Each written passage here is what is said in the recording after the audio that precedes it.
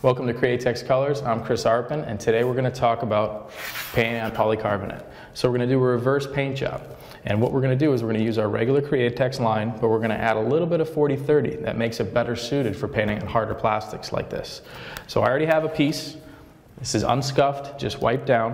I have it up here. I did a little bit of frisket film over the top and cut out a loose set of flames, and we're going to reverse paint this. So we're going to start with our transparent yellow, then we're going to go to our transparent orange. We'll hit it with a transparent red, and lastly we're going to back it up to really make it pop with our sealer white. So we're going to paint it in reverse. So stick around, I'll show you guys how to do that. Hey guys, we're back and we are ready to spray.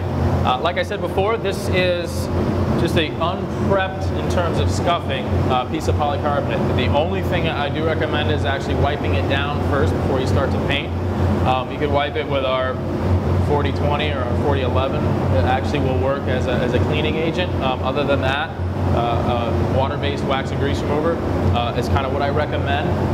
Two things: make sure that it's totally dry before you're ready to spray, and two, do not use a solvent base, because what's going to happen is that solvent-based wax and grease is going to cause a little bit of static electricity. The last thing you want is a static charge pulling dirt, dust into your paint job. So a water-based pre-cleaner will actually neutralize the static, especially when painting in plastic, so that's why I recommend that. And once this is all clean, it shouldn't be contaminated in terms of anything really filthy. So, like I said, we're going to reverse paint this. So I have a little bit of 40-30, right around 10% in my transparent yellow. A little splash of 40-11 reducer just for flow. This is a 0.5 Eclipse, and I'm spraying right around 30 psi. So what I'm going to do is start with my light yellow, and I'm actually going to leave it a little bit lighter at the tips and darken it as I move to the bottom, because what's going to happen is when I put my white over everything at the very end, it's actually going to make that white a little bit brighter, almost like fading to a white hot tip instead of a yellow. So we're going to start spraying.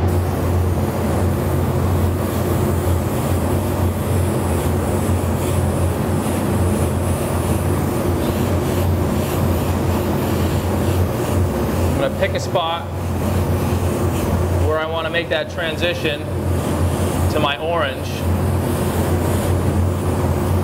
So I kind of want the tips to be a little more transparent. Like I said, I'm going to darken it up kind of in the body of the flame, a little bit darker in the middle here. And what I'm doing is, when I'm not pulling the trigger for paint, I'm still on my air to help just dry this up. So I'm just, even though I'm not spraying any color at all times, I'm moving a little bit of air over the surface just to help dry it up a little bit faster. The key to having this come out very sharp is to make sure that your paint is totally dry before you unmask it. So because I'm blowing air and I'm working lightly, this is already dry. I can already touch this mask, so you can just continue working. You're better off building up your color in light coats than really trying to hammer something on wet and run the risk of it bleeding underneath or seeping or just causing some problems. So light coats, build up your color. That's the beauty part of the transparent color. You can slowly work it and you can get a really nice vivid color. So I'm going to continue on getting this where I want it. And then we're going to go to our transparent orange. Okay guys, my yellow is all done. I dumped that out, and now I'm going to move on to my transparent orange. Now it's mixed the exact same way, right around 10% 40-30, a little splash of 40-11 just for flow. What I actually did was I dumped the yellow back into the cup that I mixed my yellow, and I went right to my orange. So what I'll do is that'll actually kind of mix together for those first couple passes to kind of give me a blended color. Then I'll dump that out, clean it with a little bit of my airbrush cleaner, and then I'll start with a fresh blast of orange to really richen that up. And then I'll do the same thing when I go to my red. So this is what that looks like.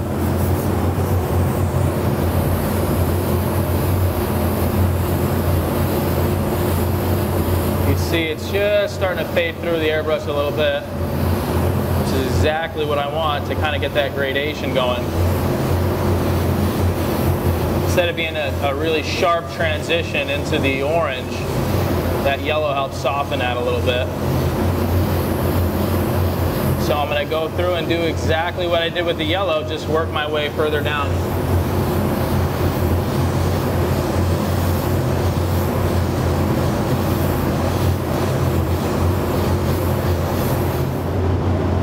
Okay guys, we're back. Again, orange is all dry. And we're ready to do the last color, which is the red, the transparent red. So I'm going to do the exact same thing. We're just going to work down to the bottom. And I did the same thing. I left a little bit of orange, whatever was left after I dumped the color out in my airbrush, just to allow those colors to kind of marry together. So when it starts to run out, what I'll do is go back to my purely concentrated red. I'll dump that and give it a good quick little rinse, and then I'll continue on. But it's the same idea, just slowly building your color. I want red at the bottom, so I'm going to keep doing this, and then we'll put our white sealer on. Alright guys, we are back. Our red is totally dry, and that's key. I can't reiterate that enough.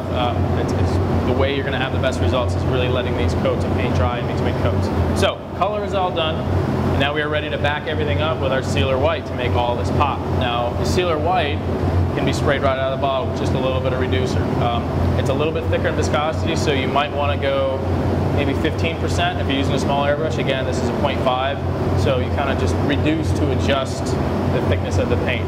If you don't have the sealer, which the sealer, like I said, you don't have to add the 40-30. We don't want you to add 40-30 to the sealer. If you opt for a different white, some of the Createx white, like the semi-opaque white, again, a little bit of 40-30 in that paint, a little bit of reducer, and you're ready to go. So we're going to get ready to spray. We're going to cover this whole thing up. I'm not worried about dry spray or anything. I'm putting a nice medium coat over all the artwork, and that's really going to push the color through from the backside.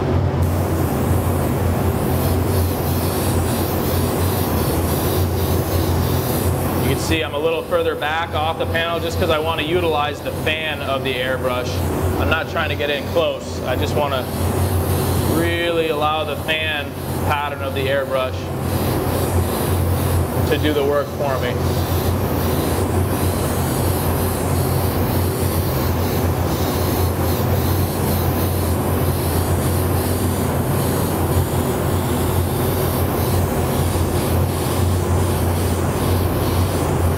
Let this coat dry. We'll probably do 2 coats total just to really brighten this up, and then we'll get it all taped so you guys can check it out. So we'll see you in a minute.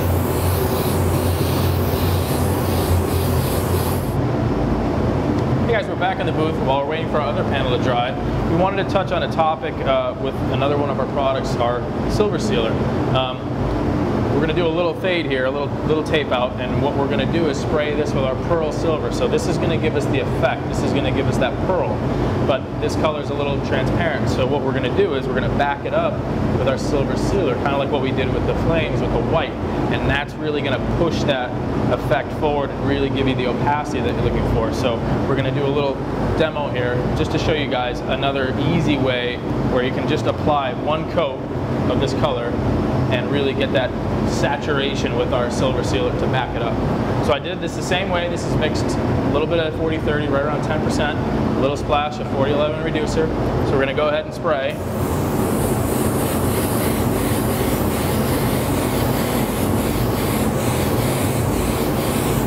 And this, again, this is prepped the same way. I just wiped this with a little bit of a water-based pre-clean just to kill the static and get any fingerprints off of it. And that's it. It's not scuffed. It's just a polycarbonate in its raw form. So we're going to let that dry. And then we're going to put our silver sealer behind it so you can still see through. You can still see it's not totally saturated. If I were to hold a light back, you'd be able to see through it. So when we back it up with that silver sealer, probably just 1 coat, it's going to make this totally opaque and really push that effect, push that pearl out, so it'll give you that maximum depth in that look.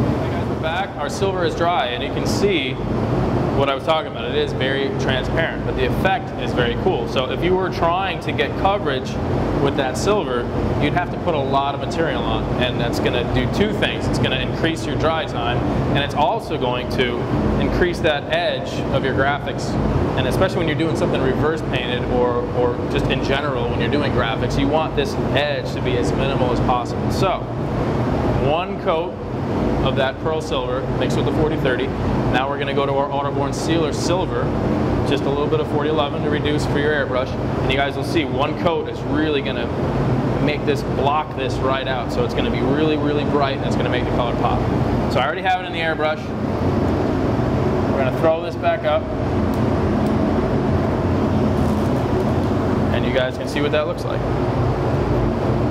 Same thing, this is a 0.5, 30 psi, a little over 10% reduction. The sealers, again, by nature, they are a little bit thick, so you're going to have to reduce it just to flow the way you want it. Usually another 5%, so you're right around 15%, is more than sufficient to get that coverage.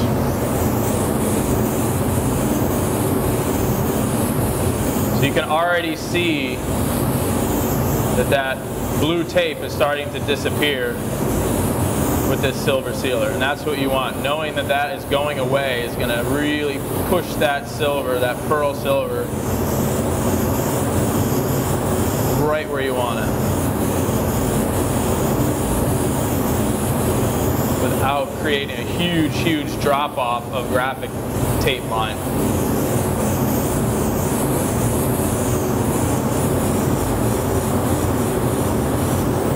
Just going through and following my fade.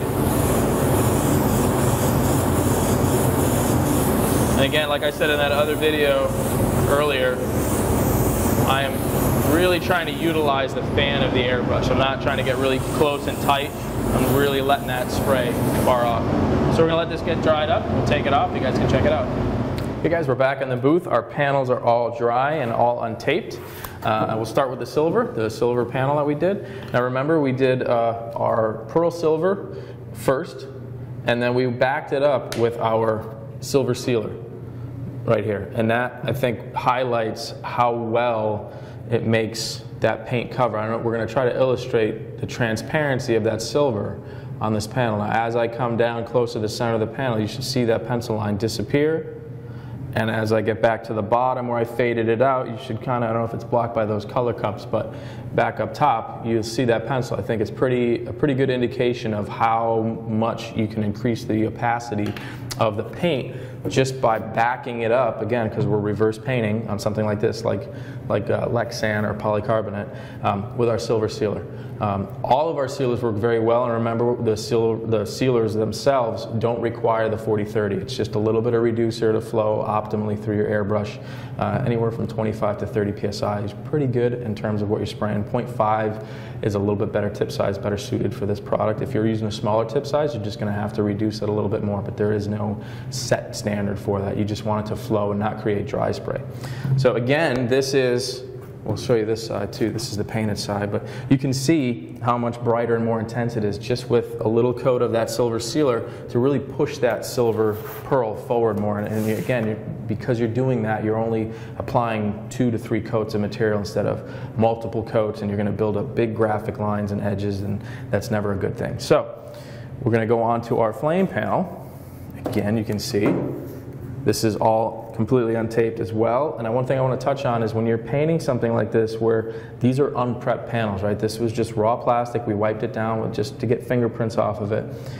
You're going to want to increase your dry times before you start pulling your tape. So really let it dry up. Really let that paint, you know, lock up and get nice and hard, and you will get a nice crisp paint line. Everybody's tendency is to kind of untape it while it's still a little soft, thinking that it's going to tear better, you know, and leave a cleaner edge, but you're better off letting that paint thoroughly dry so you get a nice crisp, clean line.